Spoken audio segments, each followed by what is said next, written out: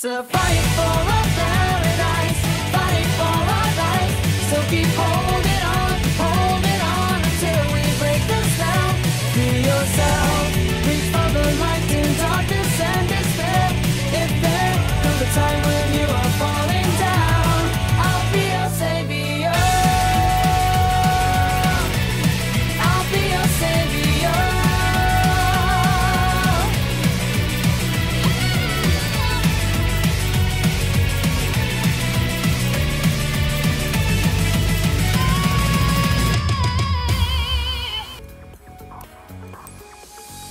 What up, it's your boy Bonds here from Geekz in the City, back with another video game review. But before I get into this review, there's something I would like to address.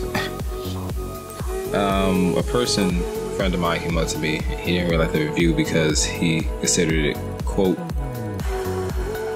not really funny enough. So yeah, that got me a little bit salty. So no, I didn't really intend for it to be funny, but you know, apparently it wasn't funny and it didn't really sell him. So you see this is what we call a Jerry, and for people who don't know what a Jerry is, it's kind of like an inside joke for people who listen to our podcast consistently. So I'm just gonna leave this there for that person, and without further ado, let's get into this video.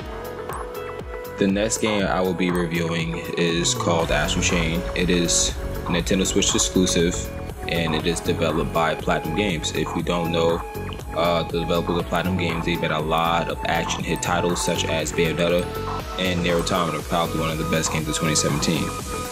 The fan base and the players really praise Platinum Games for their take and unique form of the action combat.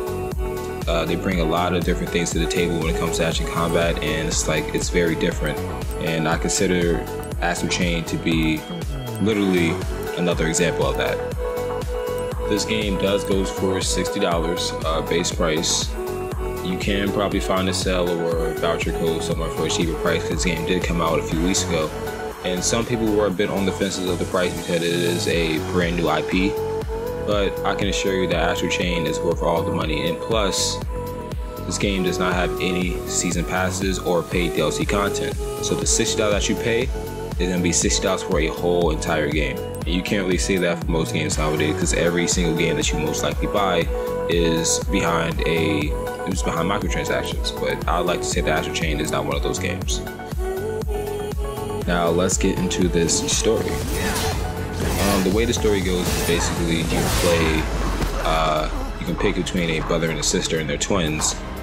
Quick disclaimer, you can pick each character, depending on the playstyle, because the story, the only thing that really changes depending on the character that you pick is your customization options, and that's pretty much it. The story pretty much stays the same between both characters. So, you know, I don't want nobody to tell y'all, oh, it's a different story for the guy and then the girl. Like, no, it's pretty much the same thing. These twins basically just started working at a elite police force called Neuron, what I like to call the JoJo Prince thing. I will be explaining that later. And their jobs is to basically combat these otherworldly creatures called Chimera. And these Chimera basically pull like unsuspecting civilians and humans into this rift, and humans can't live there for long because it sucks the life force out of them. So it's up to Neuron to fight the Chimera and rescue the civilians. And also, a quick side note, that these Chimera are technically invisible to the human eye, if you catch my drift. So y'all pretty much know where this game is going, okay? Like, I'm just gonna tell y'all straight up, y'all know where this is going. For the most part, conventional weapons such as like swords and guns they're viable, but they don't really have much of an effect on the Chimera. So Neuron basically, they use the Chimera against them to make anti-chimeric technology, and the most unique of these is called the Legion. Basically fighting fire with fire. It's literally a stand. You really just have a stand, and it's lit. The way they have it presented is basically your Legion and yourself is basically tethered to each other via a vibrant blue neon chain, ironically Astral Chain, and you keep the Legion in a pack on your back similar to the Proton pack from Ghostbusters. It looks just like that. Like when you look at this pack, you can see the comparison. I am not making this up. And all this happens in the first chapter, actually. So you and your squad, you meet your squad, they teach you how to teach you like how to fix up your legion or whatever. You do like a little tutorial. So you go to this rift, and you know, since they just got these legions and they didn't really know how to control them, because in the red area the legions, they get stronger, so they lost control of the legions.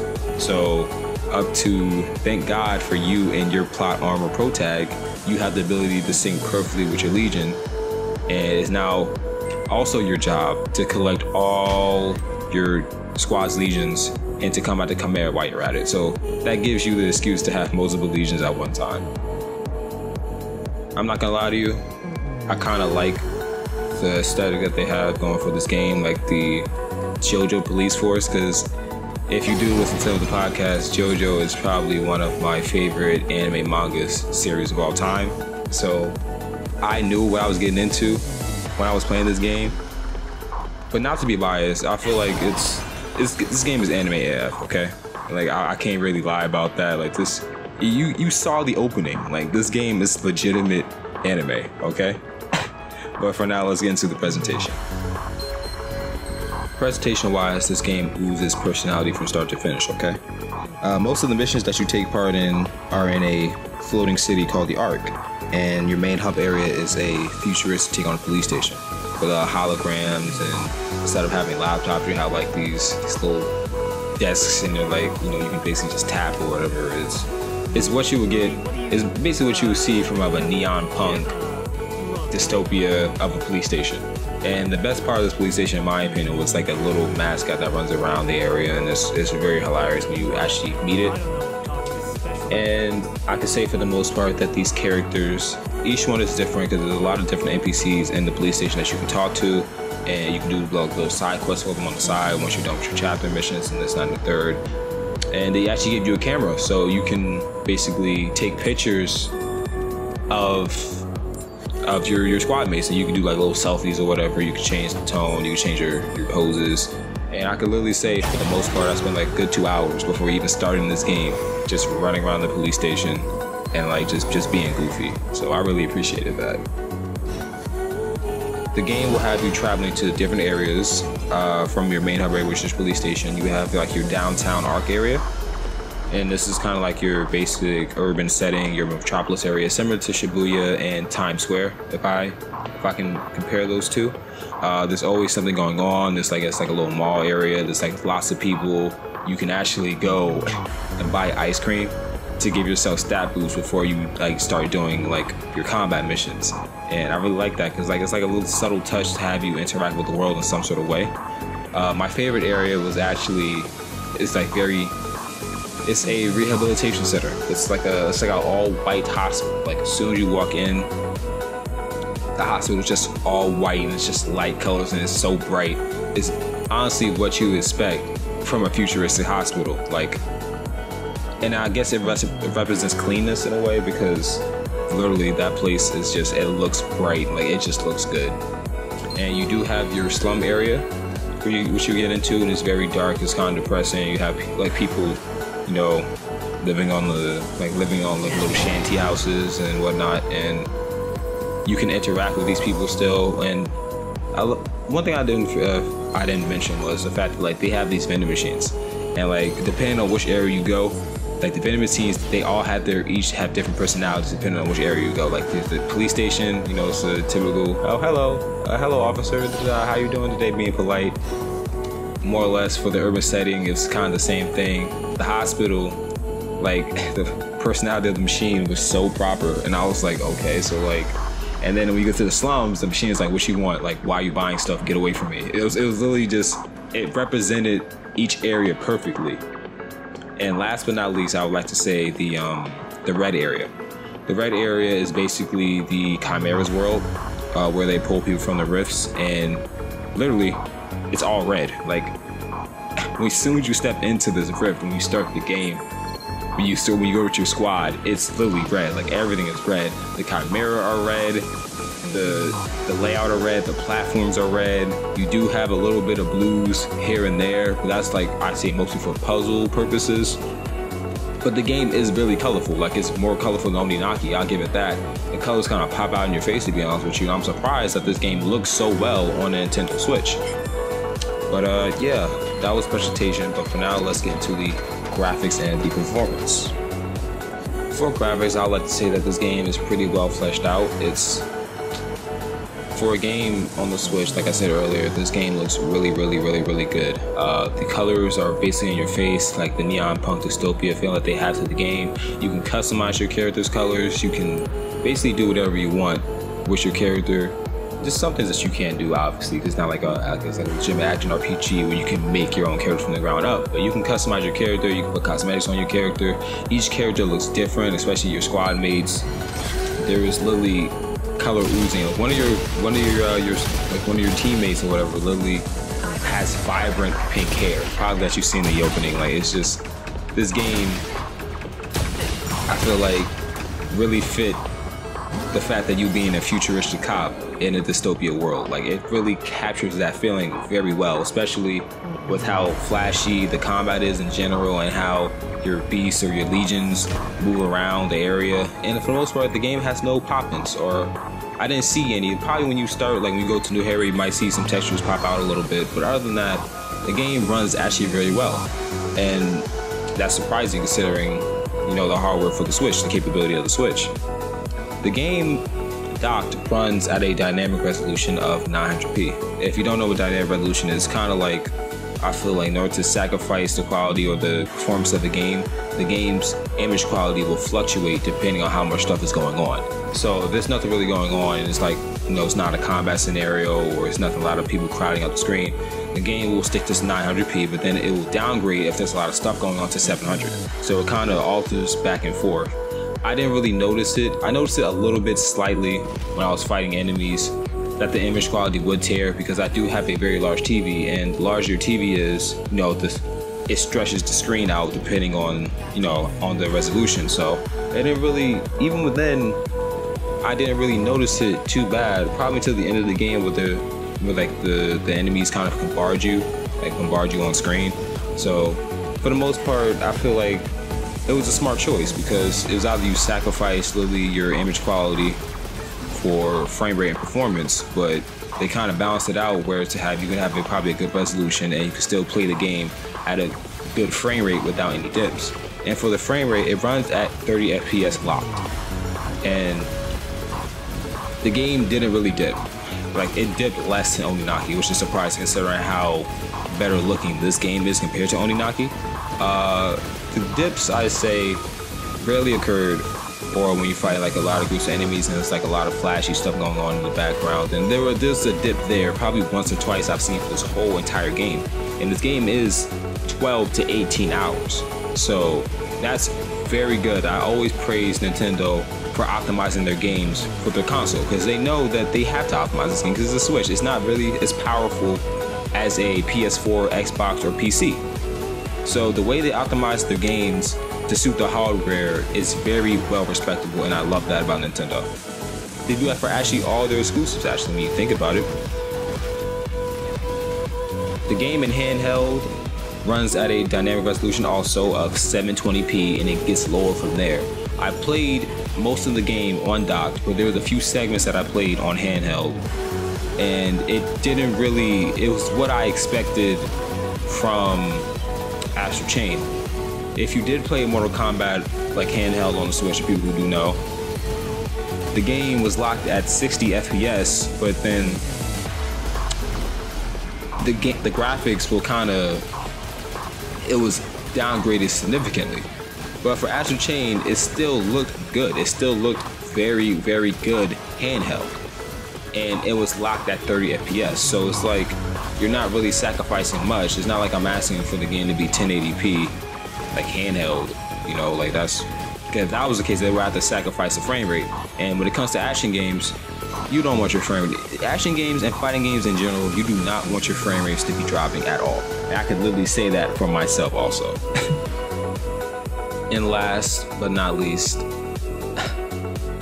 let's get into the gameplay and the combat, because these two are the highlights of this game. Like, no matter what all I said now, it all gets real when it comes to the combat. The combat revolves around you as your character, and you can control your Legion also with the combination of the ZL and the right stick. Your Legion auto attack, but there are commands that you can get from upgrading your Legion in order to have them do specific moves. Your character has a list of 3 weapons. It has a X-Baton, which is your basic balance of speed and power. You have your pistol, which is your ranged weapon that you can shoot enemies from afar, or enemies that like usually fly around and they can't really get beat on them. And you have your gigantic Buster Sword. I call it the Buster Sword because it's like basically a big great sword, and it swings very slow, but you can tank out and dish out lots of damage. I love using the great sword for like the boss battles, because depending on which Legion you use, you can dish out like a good 20% health just doing one combo. You can dodge using the B button, I'm pretty sure. You can like do I think 3 dodges in a row. And if you time your dodge right, you can do a perfect dodge, and you can land these attacks called sync attacks. And these sync attacks basically are attacks where you can pair up with your Legion and do flashy combo for starters and finishers, and which is the highlight of this game. You have a good, I think, 5 Legions. You have their Sword Legion, which is your melee, like all up in your face attacker. You have your Air Legion, but it's kind of like your range if you want to get far away from an enemy that's not a danger, you're trying to retreat. You have your Arrow Legion. You have your Fist Legion, which is my favorite because of it's a JoJo stand, okay? It's a JoJo stand. You have your Tank Legion, which is like a Legion like a gigantic Buster Sword, and it kind of defends you from attacks. And last but not least, you have your Beast Legion, and it's like this Legion, I feel like it's the most agile of them because you can actually ride on your Legion, and if you're trying to get away from an enemy, if you're losing health, you can basically ride on Legion, and as long as you're riding on your Legion, on the Beast Legion at least, you auto dodge, so it gives you time to actually think your moves, like you actually can think you're playing your moves and think ahead and don't have to worry about you getting hit. I can honestly say that the combat is fast, smooth, intuitive. It's really good. Like this combat is probably the best I have ever seen.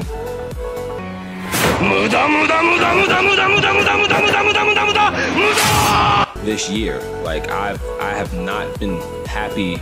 I have not been more happy playing my Switch than I was playing this game, because the combat is so good. Landing these sync attacks even after you do a perfect dodge, there are a lot of other ways for you to do your sync attacks with your Beast Legions, or all your Legions in general actually, because each Legion plays differently. Each Legion has a different play style, and it's basically up to you to figure out which way you want to play with your Legion. You can play with it any way you want. I used more conventional methods. I used to be smart when I played my Legions, actually, when I tell you that, to be honest with you. Like, for example, you can use your X-Baton. You can use any weapons you can with all your other Legions, and they all do different moves depending on which weapon that you pick.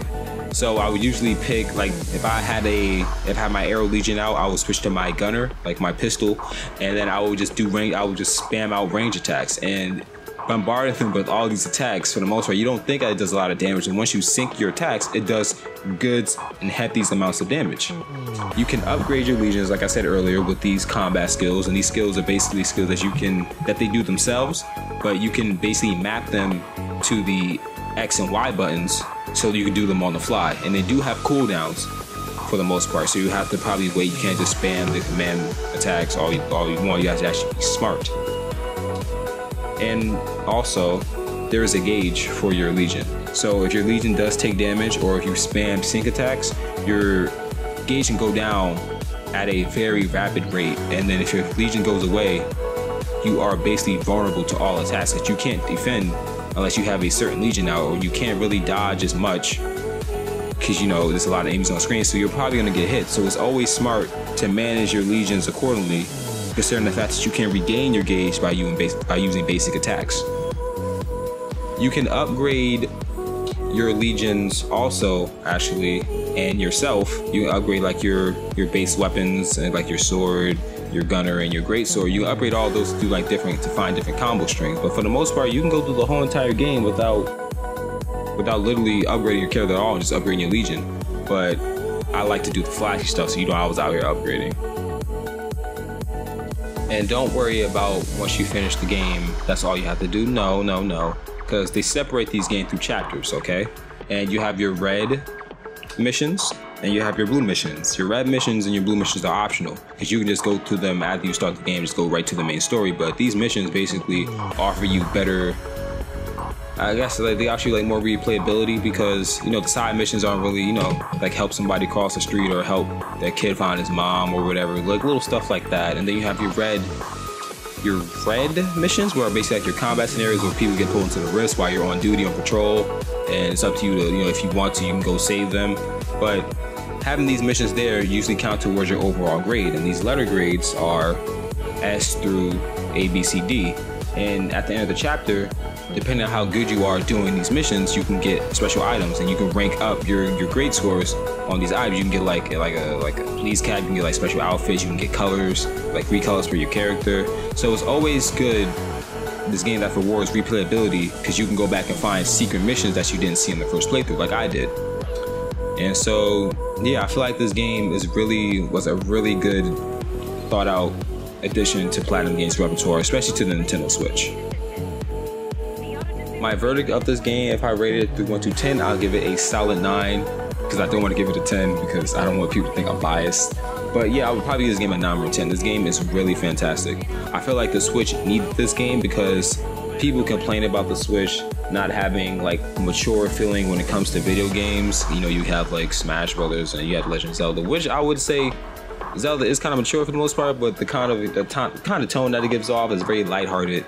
If you want something with a little bit more, like more of a little grungy, modern take, a little serious tone, Astral Chain is a game for you. And plus, I can literally say that Astral Chain is probably the best action game that the Switch has right now. And plus, it is an exclusive title, so you would not be able to get this game anywhere else other than the Switch. So, yeah, this was in balance for Geekz in the City. I do have a Borderlands review coming up next week. So, I just want to thank you guys for all the love and support, and I'll see y'all next time. Peace.